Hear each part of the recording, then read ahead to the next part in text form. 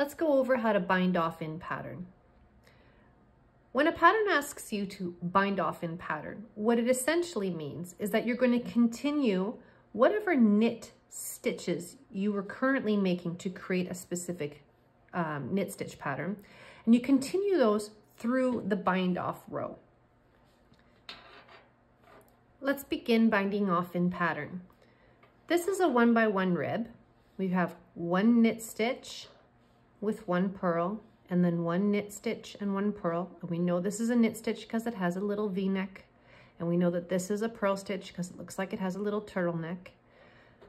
So as you work through the row, you just maintain the stitch pattern that you've been creating as you bind off your stitches.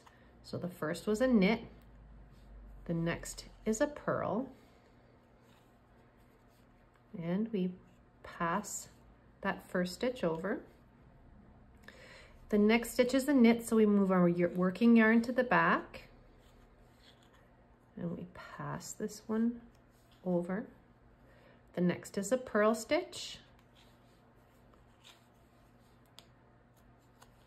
So just whatever you have as a stitch pattern in your work, whether it's a 2x2 rib, 2 knit, 2 purl, or it's seed stitch with purl 1, knit 1, you just maintain that through your bind off edge.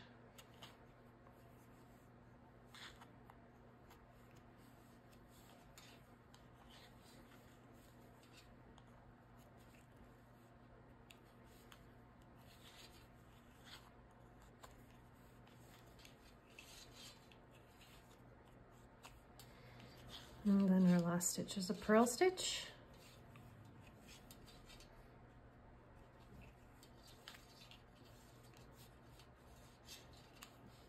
There is a bind off with a 1x1 rib in pattern. And here you can see the difference of how it looks. This is just knit and bind off, and this is bind off in pattern.